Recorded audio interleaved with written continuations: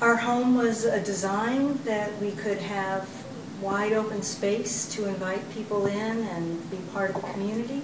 And it was also an opportunity for us to be creative, I think, especially for me, in ways that I've never done before.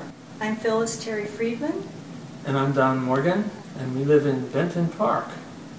Don can make things, so whatever ideas we came up with, he could actually execute. So we found a chicken feeder, and he turned it into a chandelier.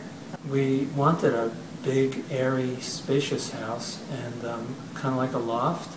I was living in Jersey City, New Jersey, and we thought about Manhattan, but it's way too expensive to get a loft there. So I moved here, and we bought this land from the LRA of the city, and we designed this house together and worked with our friend Mike Colleen, a wonderful architect, and made a loft here. And every night walking up the stairs is just beautiful, and seeing the LED lights that turn the Big Island red or whatever color we're in the mood for that day. That just always kind of brightens me.